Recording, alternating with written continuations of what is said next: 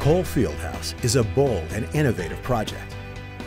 By integrating research, innovation, and athletics under one roof, Cole will stand as a unique interdisciplinary center, unmatched in higher education.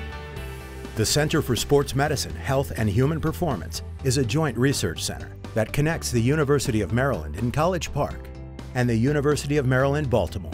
Co-directed by Dr. Alan Faden from Baltimore and biology professor Elizabeth Quinlan from College Park, the center leverages the complementary research strengths of both universities.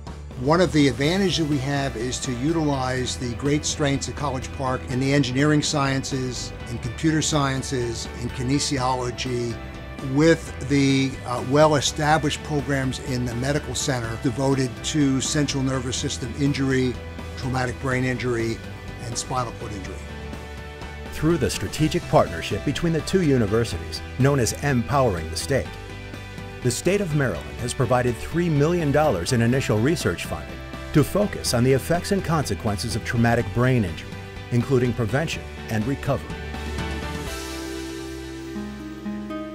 The way our brain responds to everything, including trauma, changes very dramatically with age.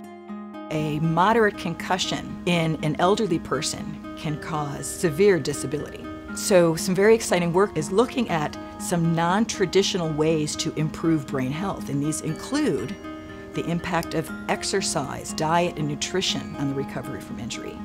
Not only will these studies help us to understand how to improve recovery from brain injury, they're also going to give us considerable insight in normal brain aging and how to maintain quality of life.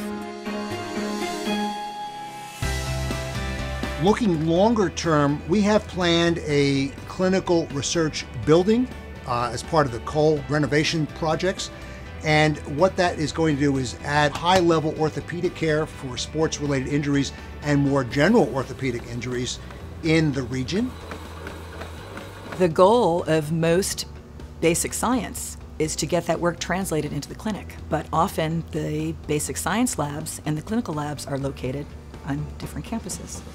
So bringing the clinicians and the basic scientists together at Cole gives that proximity, which is going to allow for this bi-directional communication, which is absolutely unprecedented. When you create these connections that haven't been made in the past, this is where real breakthroughs can occur. My hope is that this is going to lead to some very significant breakthroughs in terms of human health and human disease.